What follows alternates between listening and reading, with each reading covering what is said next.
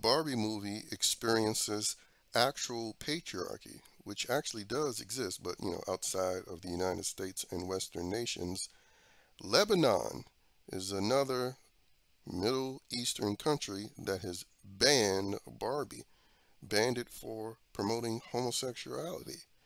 Now, this is what the culture minister Mohammad Mortada had to say. He stated, quote, Barbie movie promotes homosexuality and contradicts values of faith and morality by diminishing the importance of the family unit.